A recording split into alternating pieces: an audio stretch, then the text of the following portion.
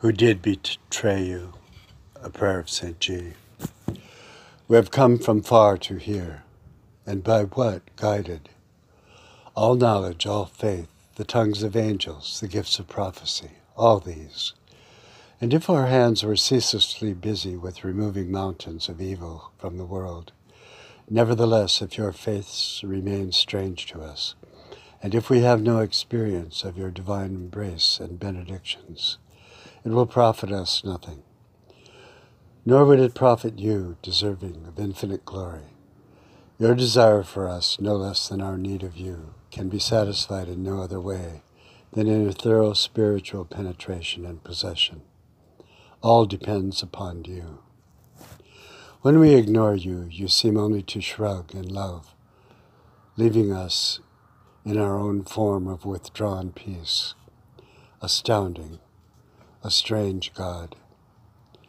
As usual, we are hardly present to you, gazing sadly, anxiously away.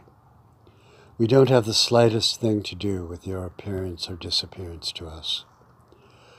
Why are we trying to solve the mystery about God? We imagine that if we please you, we will live. We were paid for our time, sun and rain, water, children, labor, happinesses. You owe us nothing. We have submitted to all things tossed about us, but not to you. See us in history, Adam which did betray you, the holy Satan who fell so far, the Levitical world, a world of shadows, Israel which did betray your covenant, Hosea in a marriage of Berith which did betray you, the golden calf in preference to the law, the rock struck twice by Moses, and the people considered your law a strange thing.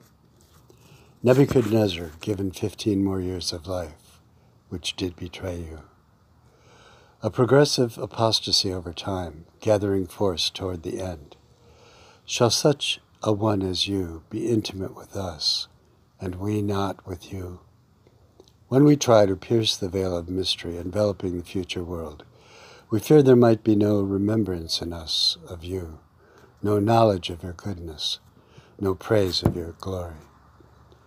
If we are empty now, shall we be empty then?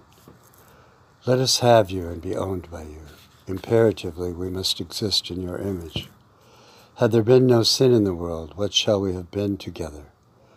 From our low stature, your moral excellence blazes forth. Isaiah proclaims your absolute greatness.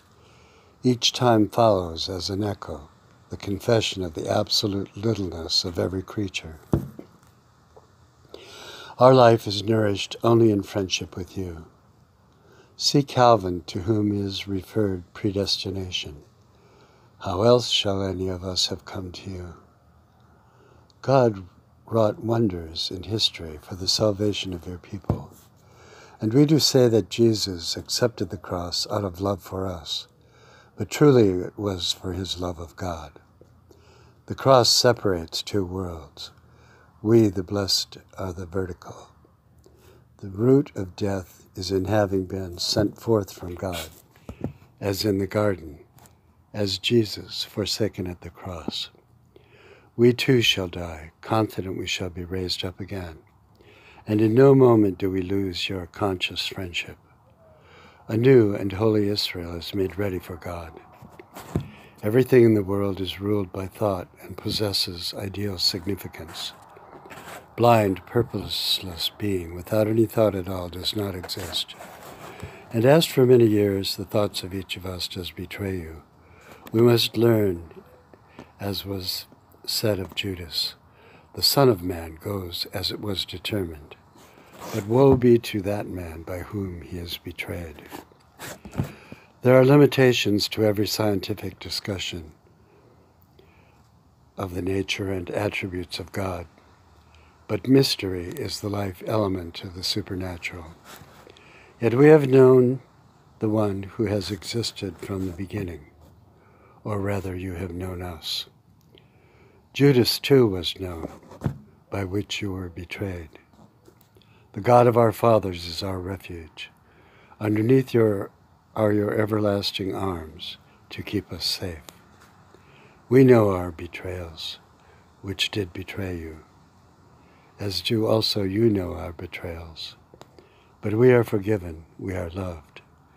These things are left behind, never mentioned. We fall into your arms, eternal Father, strong to save. Amen.